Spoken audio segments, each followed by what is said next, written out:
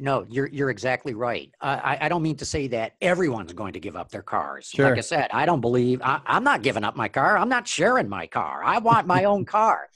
But what I'm saying is that as the cost goes down, and it's going to go down dramatically for, let's just say, average household incomes that have not gone anywhere in 20 years. If you can go to that household and say, you know what, if you give up that second car or even give up your cars completely, you can save several $1,000s a year.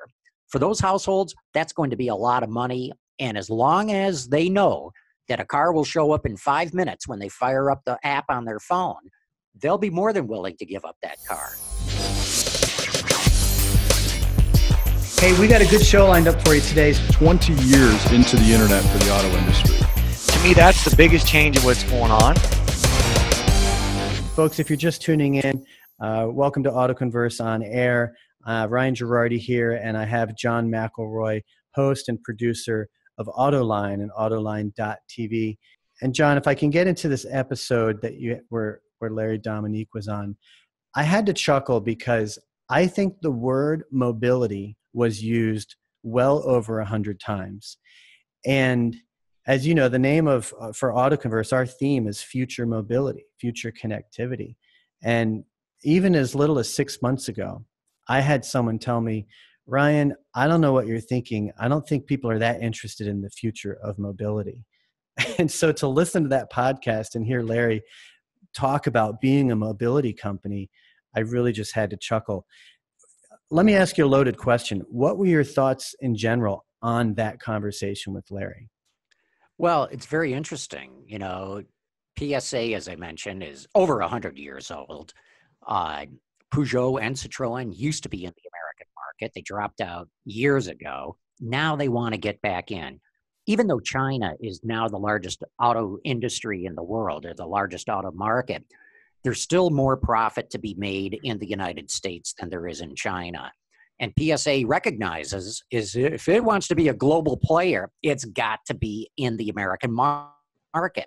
But how do you do that? I mean, it's so complicated, so competitive. It would be so expensive for them to get back in. What they've decided is, okay, instead of coming back to America and try to sell cars, let's try an easier route. Well, let's try to create mobility services. And by that, you know, we're sort of talking like Uber and Lyft and Zipcar and Maven and all of them wrapped into one. And that's how they're sticking their toe in the water. In fact, they've created an app that anybody could use that would be for ride sharing and car sharing. Their next step in their plan, if things go well, is to bring Peugeot cars into the American market and use them for ride sharing and car sharing. And if that goes well, then their plans are ultimately to come back and start selling cars in the United States again, maybe even manufacturing them here, but one step at a time. And so they're starting out with this app. And John, folks, so you know, he created Autoline Daily, which is the industry's first webcast of industry news and analysis. He is also the host of the television program Autoline This, which is an Emmy Award-winning weekly half-hour discussion program that features top automotive executives and journalists. And John also co-hosts Autoline After Hours, which is a weekly live webcast that focuses on new cars and technology. So you can catch all this at Autoline TV. But John, you've been doing this for how long, would you say? Well, the Autoline part of it, I've been doing for 21 years now.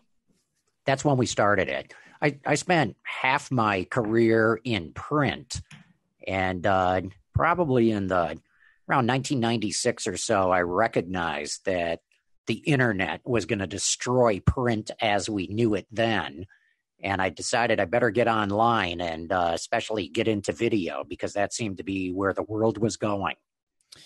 Well, John, again, appreciate you coming on time to talk with us about these things. It was definitely a pleasure having you here. John MCElroy, everyone, from Autoline.tv. Check them out. Thanks, Ryan.